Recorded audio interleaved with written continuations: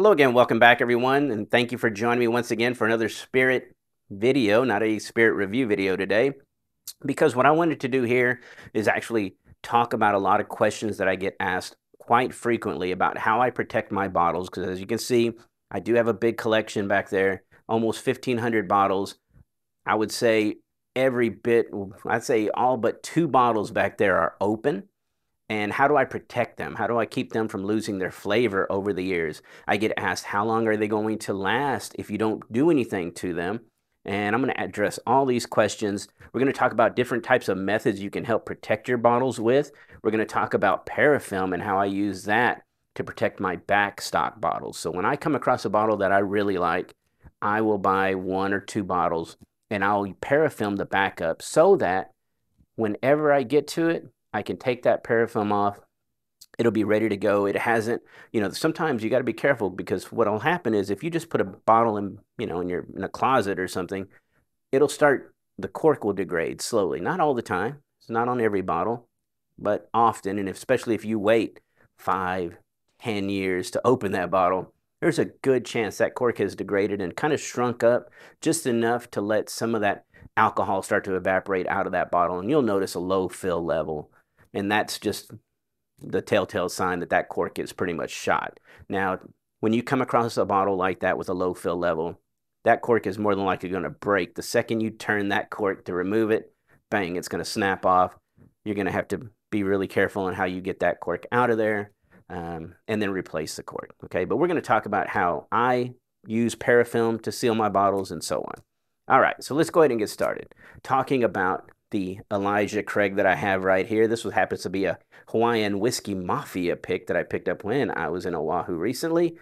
Great bottle. As you can see, I have got it down well past the shoulder. That is, to me, is a really good spot for a bottle, okay? And the reason I say that is when it's cast strength like this, I like for them to kind of soften up just a smidge. So I'll drink them to about right here. I'll let the oxygen go to work. It starts kind of rounding out that spice, that sharpness, the astringency that it'll have. After about, depends on how rough around the edges it is initially, it can take anywhere from just as short as maybe, a month to maybe a year. Somewhere in there is where the sweet spot is going to be for that bottle, okay? I know the Armagnac Delord's sweet spot is usually about 4 to 8 months, somewhere in there. That's how long it takes for them to just get really nice and round. And then one day you'll taste it and you'll be like, wow, that's amazing. And that's when you need to start protecting that bottle. Okay. So this bottle right here has been open for about, I would say 2, 3 months now. It's still not to the point where I'm going to start gassing it because all my bottles back there, I protect by using argon gas. And I have a pretty good sized tank set up, which I've shown in another video once before, but I'll try to put up a picture of that right now so that you can see it. It's just a nice big argon tank that has a regulator on it, has a food grade vinyl hose with a spigot at the very end that has like a little 4-way nozzle, and I'll drop that into the bottle. I'll turn on the gas and make sure you loosen up the regulator at first, turn on the gas, and then start opening the air on the regulator. It starts going in at about 5 to 8 pounds is what I like to put it at. It'll flush all that oxygen out of the bottle, and then you just, as you remove it, put the cork on, it's good to go. As long as you don't move that bottle a lot, it's going to hold that nice blanket of argon, okay? That's what I do. Now, for smaller collections, there's no sense in buying, investing. I'd say it's going to cost you probably, at the time it was like $250 when I did that, but I imagine now it could be close to $400, hopefully not $500 for the whole setup, but I'm guessing about three to five, somewhere in there, for the whole thing. Of course, when you run out of that tank, and that tank lasts me a while, I'm constantly filling bottles because I go to different groups, different events, and then when I come home, I need to gas my bottles, put them away. And so that tank will last me probably a good month to 2 months, okay? To whereas when I was in a smaller, collection, I used to use this. It was Private Preserve. There's other brands out there, and I am not sponsored by Private Preserve. I don't get anything from them. Neither do I get anything from Parafilm or anybody here. I'm just showing you what I use and what I've learned. This has been around for a long time. It's actually a combination of CO2, carbon dioxide, nitrogen, and argon. And it's mainly used initially with wine preservers. So when you open a bottle of wine, of course, you only have like maybe 3 days if you're lucky to drink it. Well, if you seal the bottle with this, you can hopefully extend that maybe twice the life. Um, in the whiskey world or in the spirit world, the can feels empty, by the way, and there's nothing in there. You don't hear anything because it's just a gas. But basically, well, the way I would do it is, and hopefully you can see this, if I was ready for this to be sealed, I put the nozzle on, insert it towards the bottom, get the cork up there, and I'll go ahead and just start hitting it with about a 1, 2, 3, and then I do about 4 quick sprays and close it. They say you only need to do about 1 second by 2 to 3 little bursts, and they say you get 120 uses out of it. I found that I only got about 80 or 90 uses. Now, of course, with that amount of pressure, you know, you're only putting probably a small blanket, I'm imagining, of the argon in there. So there's some oxygen still in there. So it's very imperative that you do not move that bottle a lot. So once you go set it on your shelf, leave it there, because again, if you shake it too much, you're going to disturb that argon blanket. But that's what this is for. Retail pricing on one of these, I want to say it's somewhere around $15 for a can. I think it's a good investment. It protects those bottles. I can say for sure that I've used it for years and years early on, and I still have bottles from the very beginning that started out with a lot of this and have now moved on to my big argon tank. And you taste them now and they still taste great. They haven't fallen off. They could be 10, 15 years old, and people taste them and they're just like, wow, that tastes delicious. And I'm like, yeah, well, you just got to protect your bottles, right? Now, another way to do this, and I have friends that have done this in the past, is to use, and I'll try and show a close-up of this. Maybe I'll show a picture of it close up. Marbles, all right, clear marbles. Now you have to make sure there's a very, high quality grade marble as far as not having any lead, hopefully made in the USA type situations. But if you use marbles, you're basically just displacing, right? So you just keep adding marbles till it gets up to the neck there. So there's a minimum amount of oxygen trapped. So it's going to, really minimize the effect of the oxidation that's happening, of the degrading of the spirit that's happening inside that bottle. Now, the only thing I don't like about this, A, gets heavy, especially this is just a 375 bottle. You put it on a 750, when they start getting full, A, you're going through a ton of marbles. B, every bottle's super heavy. When you go to pour them, sometimes you got to be careful because the marble will want to jump out. To me, that is not a great method. It is a method, just not a great one. All right, so I'll go ahead and leave it like that. Another method you could do is just putting them in smaller bottles, which is basically that was an example of, right? This started out as a Colila 12, and you can, do a nice little label for your small bottle. You can get these bottles on Amazon, 375s. That's a half bottle. And you can just start, putting them in there. And then when this starts getting down lower, you can go into a 4-ounce bottle and maybe label those. Maybe I wouldn't do a fancy label like this one on a smaller bottle, but you can go into a 4-ounce or a 2-ounce or even a 1-ounce. And you break them down, you label them all. So at least now you know that spirit is protected, okay? Again, that can get very cumbersome. There's a lot of these bottles going around, in your house. It gets a little confusing sometimes. That's why I personally prefer the argon gas method. Again, when I'm refilling that tank, or if you're just paying $15 for this can, it's going to last you a little while. For the tank, again, it lasts me about 2 months, and argon is not super cheap. It's about $50 when I have to exchange that tank for a new one, a full one. $50. If you're doing nitrogen, which you can just use just nitrogen, I think that goes down to maybe 20, 25, somewhere in there. But I've just always used argon, and that's just what I do. Okay. Now, let's say you have a glass of spirit. This happens to be some of this Elijah Craig right here. And you've been sipping on it, but you still have some left, and you're like, I want to see what happens to it overnight, right? If you leave it out like this, in the morning, it's probably going to be shot. It's going to be probably cloudy because it's non-chill filtered. It could start losing a lot of flavor and getting really weird flavors. So what I like to do is use a cap. Now, there's different types of caps. This happens to be a cap from Karen Craft. And this is a glass cap with a silicone little seal. Fit great. I really like these. They do not affect the spirit. A long time ago, I ran across some wooden ones. I wasn't a fan of the wooden ones. They tended to impart some characteristic to the spirit. Of course, I got contacted by that company, and they, told me, they apologized. They said, yes, it was a bad batch. They fixed the problem. So I can see where if some people do the wood now, it's not a problem, but it was just something I ran into. I know this shouldn't give me any problem, so I like using these. They do come in like a set of 6, and they're numbered like Roman numerals 1, 2, 3, 4, 5, 6, in case you want to do like some kind of blind or a lineup or something. Really easy. But again, you can put this, on a counter overnight, come to it in the morning, crack it, take that slow inhalation, and it's going to be, probably really, really good because it's had time to breathe in the glass. Kind of, again, what happens to this in the bottle, just much slower than it would in this little glass as far as the volume levels. All right, now let's go ahead and get to the parafilm thing.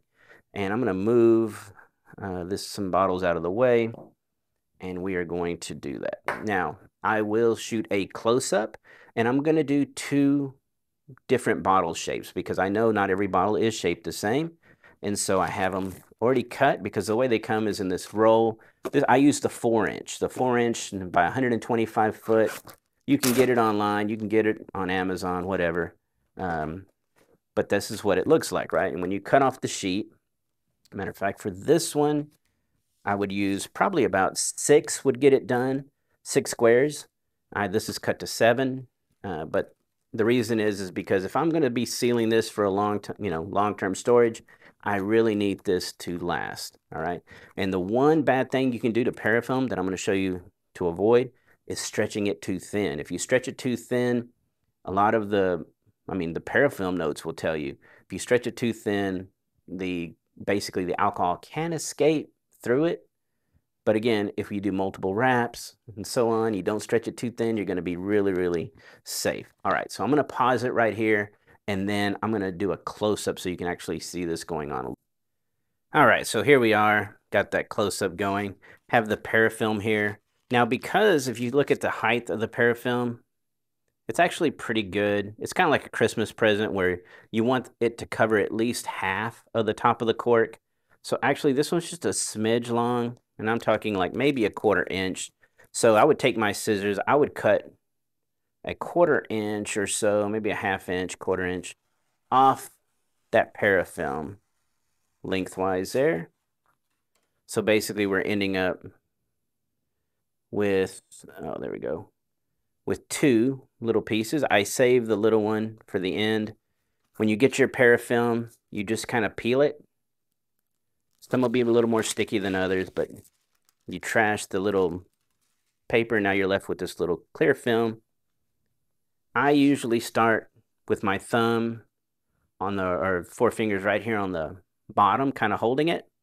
And I'm going to wrap around, not stretching. At the first one, it's just lightly taut, right? It's just going around. You'll know if you're doing it too tight because you'll start seeing the edges of the cork show really badly. So we're going around that one. That's nice. And now from about here, so that is 1.5 around the cork. From right here, I'll start stretching it just a little bit, not a lot. Stretching it just a little bit. And now towards the very end, I'll give it a good little stretch. Again, you don't want to tear it. You just want it to seal nice. Okay. So now it kind of sticks more with warmth, by the way. So I've seen people use lighters on them. Me personally, if you just hold it there just for a minute, your body temperature will just heat it up just enough to make it stick to itself. Okay. Now then, at the very top, let's see if I can show this. Just kind of make sure everybody's nice and straight. And I usually start where it ended. That's the first place I'm going to push down.